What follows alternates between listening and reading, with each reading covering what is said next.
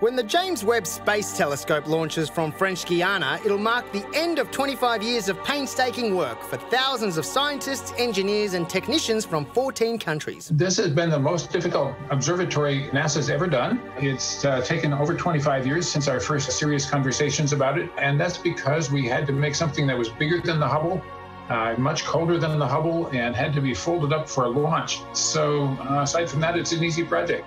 The $14 billion 6.2-tonne reflective telescope has 18 folding segments, each coated with a microscopically thin layer of gold just 700 atoms thick. Combined, the segments make a light-capturing surface 100 times more powerful than Hubble, capable of observing galaxies over 13 billion light-years away. You see things as they were when light was sent to us, not as they are right now.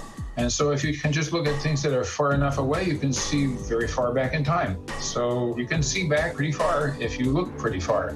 To capture these images, the James Webb Telescope needs two critical things: absolute cold and absolute darkness. Which is why after it leaves our atmosphere, it will start a 30-day journey to a special destination 1.5 million kilometres from Earth, called L2. That's important because we can put a one-sided umbrella up there, and from the point of view of the telescope, the sun, the Earth, and the moon are all on one side. So you can hide behind the umbrella, and the telescope will get cold. So that's the only place that's close to Earth anywhere in the solar system we can go. But the journey to L2 will be 30 days of anxiety and sleepless nights for the team back on Earth. The telescope must go through a series of 40 complex manoeuvres to unfold its massive mirror, extend its light collector, and deploy a 5-layer tennis court-sized shield to block the heat and light of the sun. There are 300 potential points of failure, and any one of them could end the mission. I think we're expecting it to do it perfectly because we've rehearsed and checked everything, but we have to watch out that maybe it doesn't and be alert to do the right thing just in case. When James Webb is finally in its orbit, it's hoped it will reveal important moments from our early universe, like how stars and galaxies formed and the mysterious time after the Big Bang. It's been a fundamental question all my life. What's the origin of life?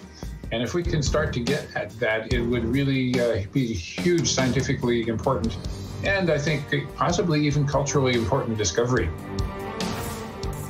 This is absolutely amazing. But if we can go and see into the past, can we also warn our former selves or our mothers not to cut a fringe when we're 7 years old? Is that a thing that we can do? Or? I need photo evidence of that. Oh, I'll show it to you. Really? It's horrendous. I love these stories, but the thing that fascinates me is that this stuff makes total sense to a group of people. Because to me, it doesn't matter how many times... That's not us as a That's group. not us, but like, I know it's amazing, I know it's incredible, I'm so impressed, but you watch that scientist talk about it, it's like, this is just...